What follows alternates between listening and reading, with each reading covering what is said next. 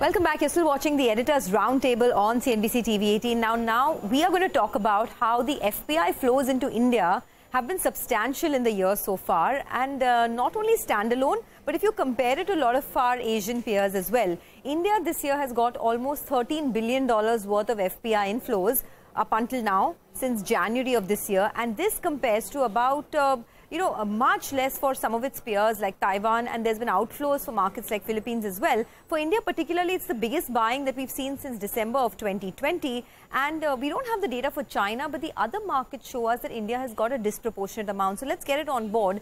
India has seen almost 13 billion, like I said. This compares to markets like South Korea and Taiwan getting just about $9 to $9.5 billion worth of money. If you look at some of the other markets like Philippines, there's actually been an outflow of funds this year.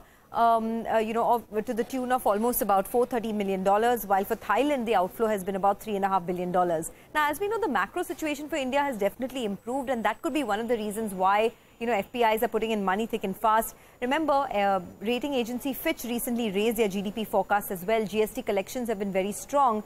The sentiment indicators like auto sales, cement sales have also picked up. But another important reason why India has been gaining is because despite the rally, the valuations are not looking that expensive. The market valuations are in line with historical averages at around 19 to 20 times. To be precise, the numbers Nifty 1 year forward trading at 18.75 times versus the 10-year average of 17.5 times. So still not that expensive. But there are some risks that we have to put on the table.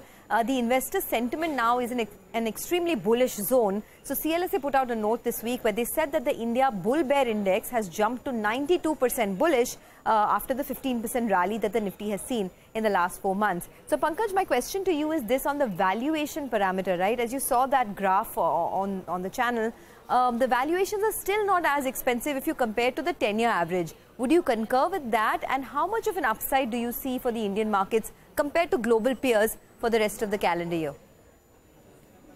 Yes, Sonia. I mean, that's what the point we have been talking about, that if one needs to be in the market, they need to be there in large caps right now. The broader markets have started to look expensive, especially the mid and small cap. And on large caps, if you look at the headline valuations, they are not as expensive. They are just one standard deviation higher than the long-term averages.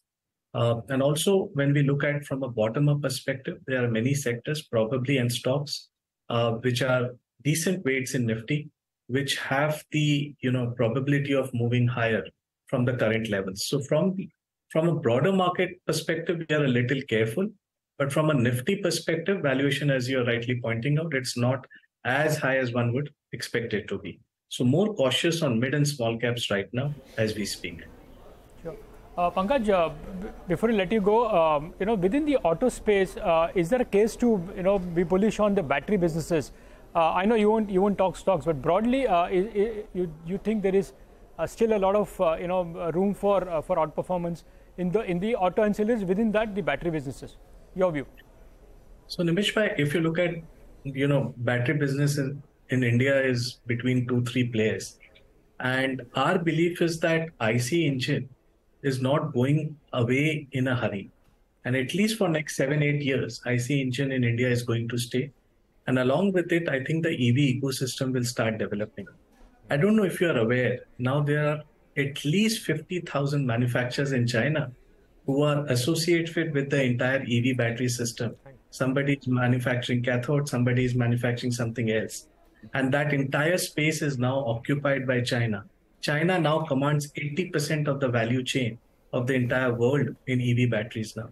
So incrementally, if world was to adopt EV, I think they have to rely on China. And with the geopolitics which is going on, I am not very sure that how US will rely on China for the entire supply chain of EV batteries.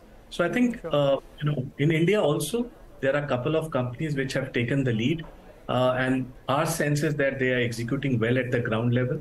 But it's too early to take that call on the EV battery in India.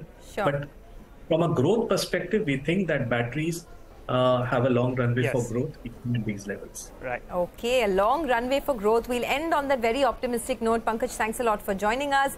And to all you viewers, have a great weekend. We'll see you again on Monday.